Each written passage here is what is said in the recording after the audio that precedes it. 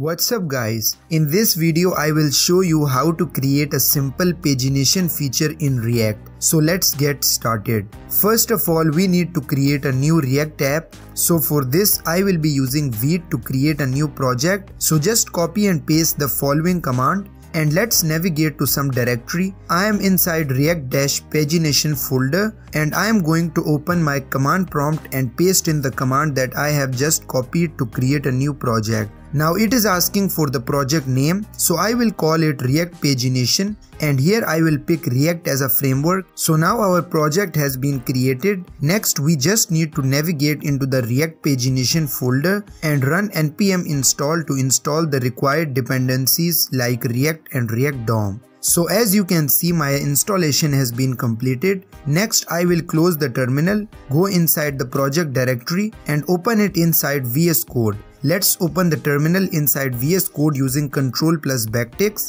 and let's run our project to see if everything is fine. So to run a React app that uses vite, we need to write the command as npm run dev to start the application. So as you can see that the app is working good. And here we have our default React app showing with a counter functionality. Now everything is fine, but I want to change the port number where our React application is running. So by default it is using port 5173 and I want to change it to port 3000. So let's open vite.config.js file and add server object with port as key and 3000 as value.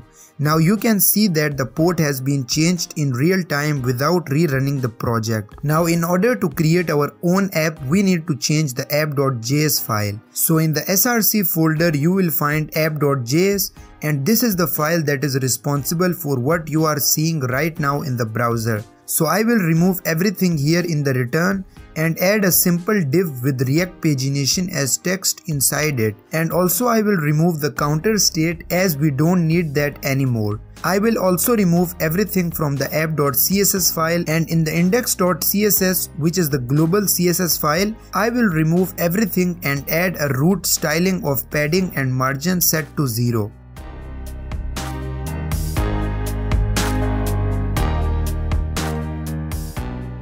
So to create a pagination feature, I will need some data.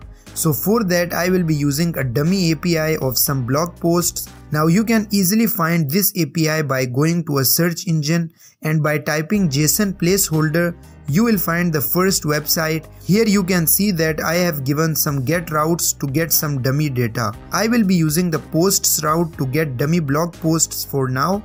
So as you can see that it is also working. And I will be getting posts if I visit /posts route of this URL. So let's copy and paste this URL in our VS Code as comment, as I will be needing it in a moment. Now let's create a state variable as posts which will store our posts as an array of objects, and let's use the useEffect hook to fetch the posts data.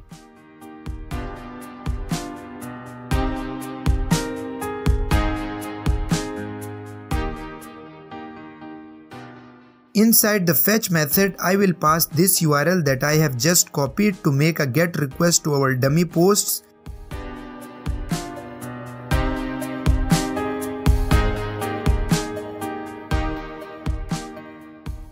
Finally, I will set the posts to the data state.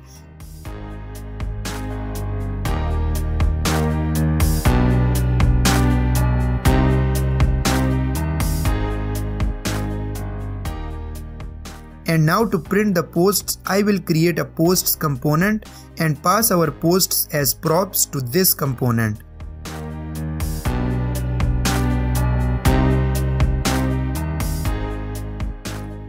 Now in the posts component, I will accept the posts and return posts using our map method.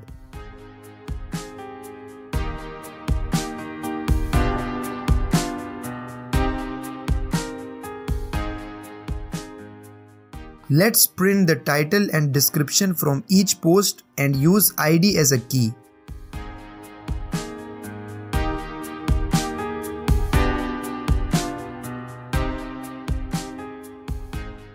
And note that I am using some classes for styling. So in this video I will not focus on styling but on the actual logic of using pagination in React. However, I will copy and paste the styles and you will find all the code in the description below. So far we have created a new project, fetched the post data, and using the data we have created a posts component and displayed all the posts with title and description using map method. So let's see what we are getting so far, but before that let's import the posts component. So as you can see that all the posts are showing in the browser, but I want a loading text to show up while fetching is not completed. So I will create a loading state and set the initial value to false. Now let's change the state to true before fetching, and after fetching set it back to false. And in the posts component will show the loading text if loading is true.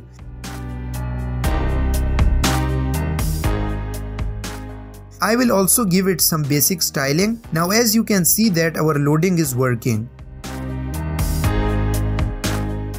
Next, let's add the styling in the app.css file, and now as you can see that our posts are looking very realistic, except they don't consist of images and author like in a real posts we have them. But you can do that very easily. And as I said that this video is just focused to help you understand pagination. Now as you can see that I have used a special Poppins font from Google Fonts in my app.css. To use this you can just go to Google Fonts and select Poppins and copy and paste the CSS and add it to your styles and use the given font family to style your elements. I hope you got it. So now we have everything set up, just need to add pagination. Now to display only few items on the screen, we have to define some states. So I will define current page state and set it equal to 1, and also a posts per page state and set it equal to 6 for now. Now it is the important part where we have to get current posts. So for this I will get the index of last post, which will be current page multiplied by posts per page, and index of first post, which will be of course index of last post multiplied by posts per page. Now the current posts will be posts.slice, index of first post, comma index of last posts. So now we have current posts set up. We just need to pass this instead of posts to our posts component, and in this way it will only show the first 6 posts from the API. Also let's create a paginate function to change the page by just updating set current page to the parameter passed to paginate. Now we can use pagination to go through rest of the pages, and this is how simple it is. So we just need to create a pagination component and pass posts per page, total posts and paginate function to it.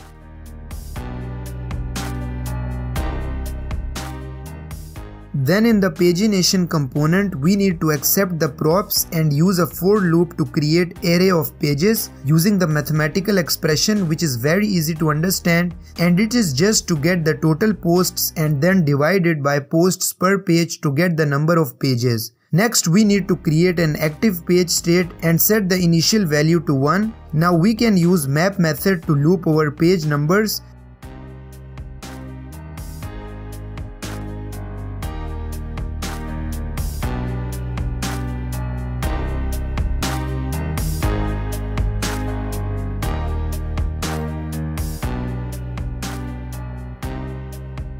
And finally apply a click listener to each page number to set the active page to that number, and to call the paginate function with that number, which will help us to get current posts with respect to that page.